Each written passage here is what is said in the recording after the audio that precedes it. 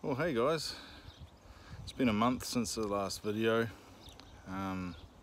Yeah, scenery's changed a bit, you might have noticed. We're out on our new piece of land. This is about 10,000 squares.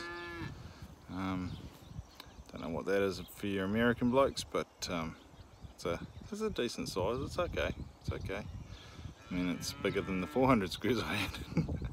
That's for sure. So I just thought I'd tune in, tell you what's going on, as it's been about a month since I have done a video, and just take you with me for a bit of a journey, a tour of the land. So I'm right down the bottom at the moment, and I'll just flip you around.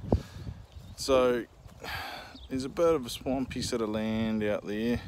As you can see, we're going to plant that out with a lot of natives, things like that. Up the hill we've been clearing gorse. That was that big brownie patch in the middle. That was a gorse patch, but that's all up the top of the hill now, and we've been clearing that out. And there's a bit more to go. But yeah, as we head up to the top of the hill,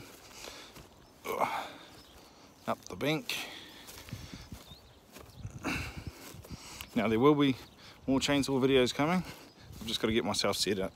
We've only been in here for about a week, and the place that I was in before just wasn't appropriate to film in, so that's why no videos.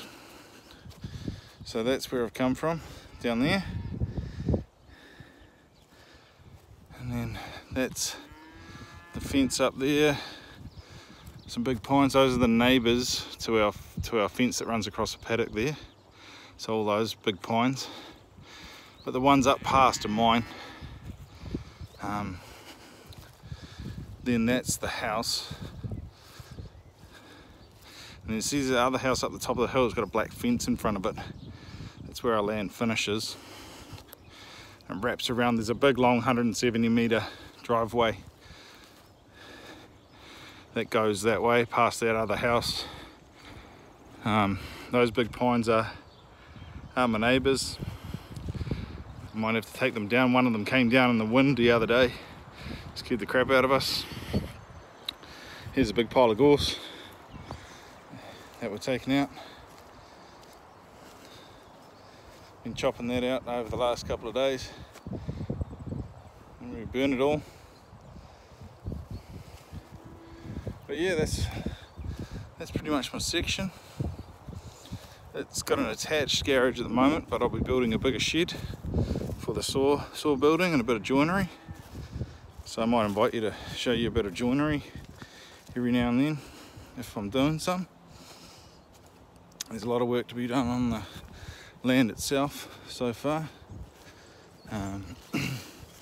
But yeah, those two sliders are a couple of lounges off the house there, and there's lots of fruit trees.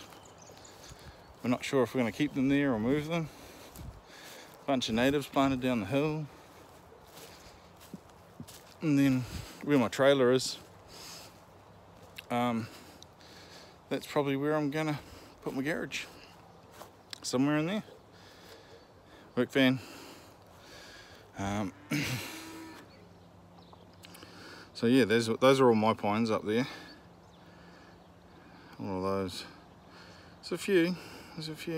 The fence crosses right over at that where the fence comes, and shoots off into the neighbours section, which is just like a big rolling paddock. So we've sort of got houses down that end, but with planting, I'm going to try and obscure quite a few of those. I've got some big London planes to go in, London plane trees. So yeah, they'll take a while to grow, of course, but you know, everything worth having takes a while. Just like getting to a place like this where we can, you know, enjoy a bit of land.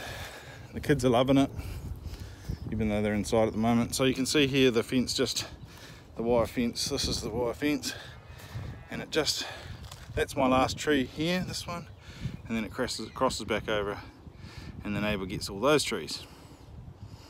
So for whatever reason, this fence needs a bit of TLC. There's actually a big old strainer in there as well. Must have been a gate there or something at one stage, maybe, across the paddock. But yeah, there's plenty of wood around. But yeah, cool to be out here. Loving it. It's just a big playground. So anyway, I'll catch up with you guys shortly once I get the garage sorted, and there's of course the 4.6 build coming. I still haven't touched them, I haven't had time. So the 4.6 and the 261 are on their way for a build, and plenty more. There's repair work coming up for saws and everything, so yeah, it's not going to run out. There's still more saw work to be done. Oh, and I just got a brand new 20-inch bar for my 4.6. Now that sounds like a little bar, I agree with you, but my father's thinking about selling the 311, so he might whip off with that somewhere and sell it. So I'm thinking I had to get a smaller bar. So yeah, chuck that on the 4.6 because that doesn't have a bar at the moment. And I'll just use my 25 on the 660, and then yeah, if I need a 36 I can just grab one off my mate. He's got a 36 just sitting there, nice full chiz and everything. So yeah, brand new 20-inch bar I'll show you on the 4.6, full chiz chain. But yeah, we're absolutely loving it. Been in just about a week now, a week tomorrow, and this is us. We're set now. We're absolutely set and loving it. So it's cool. It's just the right size sort of land for me to be able to work full time and cope with during the weekends, and the wife cope with as well, and everything like that. So yeah, pretty easy all together. So keep watching, good stuff's coming. I'll show you a bit more work on the land as we progress, and of course the shed as it goes up, and yeah, more and more stuff's on the way. So lots of stuff to look forward to. I'm looking forward to it. It's the start of a cool chapter in our lives for me and my wife and my boys. And they're loving it. They've been helping me out, helping with gorse, smashing it all down, chopping stuff. Got them some mean little hatchets to chop stuff with, so they're loving it, having heaps of fun. Anyway guys, I'll say see you later for now. Still for life, and we'll catch up soon.